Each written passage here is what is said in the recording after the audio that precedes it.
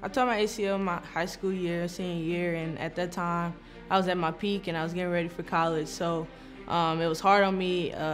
Just basketball was all I knew, but if I didn't have the support around me, my teammates, and when I got here, Heidi and the coaching staff, I wouldn't have gotten through what I did get through. And I just think it took a lot of hard work, a lot of perseverance, and just the love for the game that I have, because if I didn't love the game, I wouldn't have been able to get through what I did get through.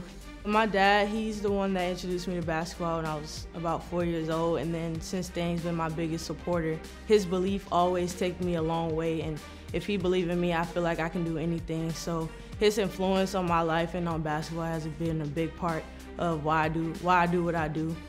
I just think I try to do the little things. So like I try to go to sleep early, I try to eat healthy, just doing the little things so that I can perform at a high level. And I think that's just preparing me for big games or just for long practices or hard practices. So I think just doing the little things every day is what can help prepare me for anything. When I'm done playing basketball, I want to be a coach.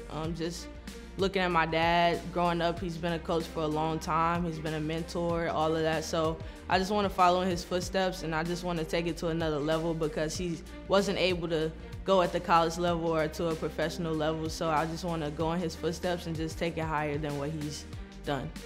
I think to be a champion, it just means a lot. It means that you're never complacent with where you are in life. You're always striving to be your best every single day, and you're just competitive with what you do.